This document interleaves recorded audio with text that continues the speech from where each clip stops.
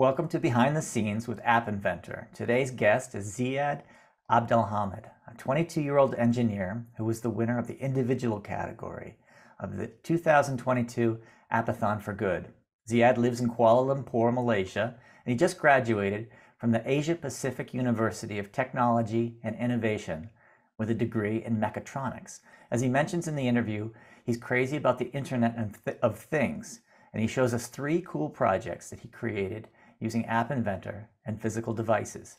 First off is his Rotary Car Park, which is a new way to save space in congested cities for vehicles and pedestrians. And today we'll see the scale model that he built for his class project. First, you click on the Park My Car button in the app, and the app sends a wireless message to the model finding an empty parking space. And then later, to get your car back, you punch in a code into the app, click the Retrieve button, and your ride arrives back on the ground floor. Zeiad even built a safety sensor so that in the real world, drivers wouldn't be in danger of getting hurt by all the moving parts. Finally, you can press the Rotate button on the app to get your car to spin around 180 degrees in the spot so that you can just drive away. Okay, so welcome Zeiad. What made you create this?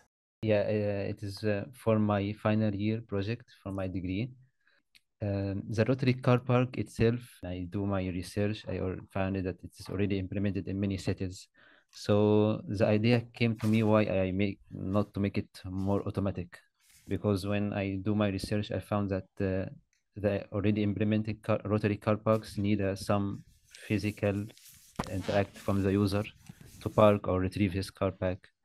So that's why I want to make it more automatic and to be fully depend on an mobile application. That's why I implement the idea of IoT to the project. Yeah. Internet of Things, right, that's an exciting new field to gather data, but also to actuate things automatically and have the user in control a lot more things in their environment. As you mentioned, that IoT is a new field, and I think in the future it will be the most important technology that all we use. Now, from your mobile phone, you can control everything around you. Yeah, that's why I like this field, and I want to start my my life or my career life toward this technology. Yeah. And the beginning was from this project. Yeah. You can control your home, and you can also request your car show up right in front Yeah. of you. Yes. Tell me about your design process. So the process of the developing itself is, first of all, I need to find an platform, an IoT platform. And after my research, I found MIT. And this was my first time to use and to know about MIT. I go through it alone, self-learning through MIT, and I found that it is give me the chance to connect to my actuators and sensors and to develop apps. So the process, the whole process. For example, I have my sensor. I take data from my sensor, send it to the cloud database, and in my case, I use Firebase because it is available on MIT. And then I take the data from Firebase and display it on the GUI. Yeah. I don't know Firebase well. How did you to actuate the motors? You're sending commands to Firebase, and then how do they get from Firebase to the motor? The first step is the command come from the GUI from MIT. Yeah. To Firebase, and then I take the value from Firebase and send it to my microcontroller. So actually, my microcontroller read the values from database, and based on this value, I can control the movement of my DC motor. Yeah. Do I remember that there were like actual toy cars that you were showing as examples? Yeah. Now, where did you get the toy cars? I asked my sister to bring it for me to buy for me some toy car and I use them. Where did you source the mechanical parts? There's a lot. Yeah, there's like bicycle sprockets in there and all kinds of things. So my prototype, I built it on five car space, five.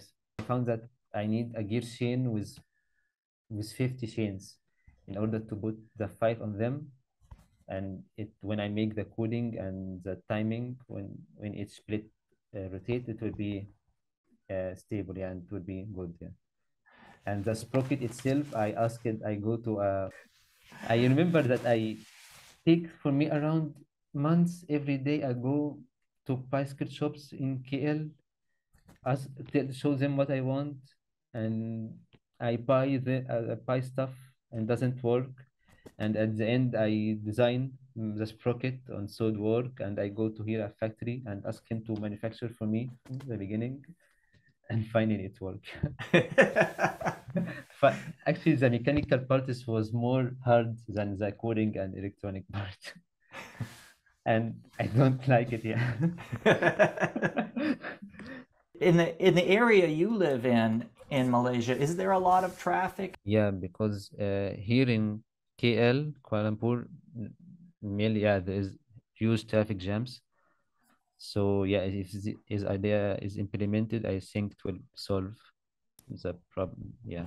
Do you have a car? No.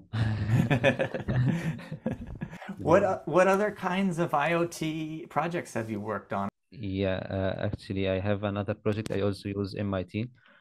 So basically, I make a smart check-in application. Let me explain to you. Yeah, so I just create a very simple application that by push a button, you push the button and tap your phone to the NFC tag, and all the information is saved on Firebase. Yeah. And actually now, currently, I am a part-timer in a company here in Malaysia called I Train Kids. I am teaching kids from age to 6 to 17 coding, programming, and one of the modules that we teach them is MIT. Yeah. Oh, that's great. Yeah, there is another project I work on it, yeah, using MIT also. There's a group project Yeah. with me a lot.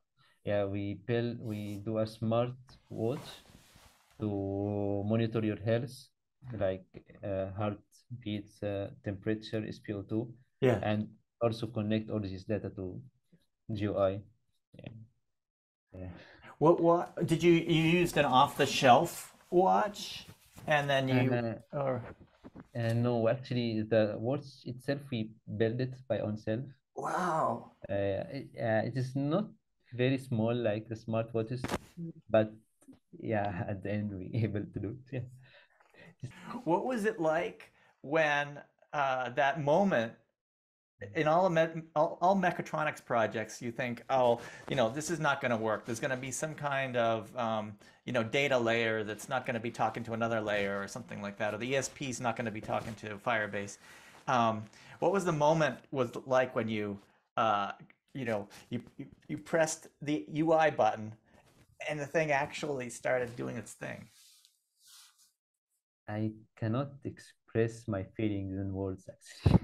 It was a great moment because it take a lot of time and effort for me actually from November until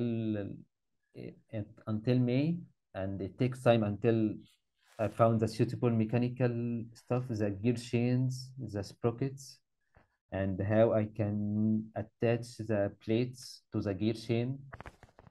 And then after that, I go to the electronic part and how I make the DC motor works and the timing of DC motor when it stop, all of that. So the moment that I take the video in it was unforgettable. Yeah. I think it's great. You really have a knack for putting these pieces together. So it's a Thank you. pleasure to talk with you. Thank you so much. It's a pleasure for me to talk with you today, and working with MIT App Inventor was a great thing. Make my projects more easier.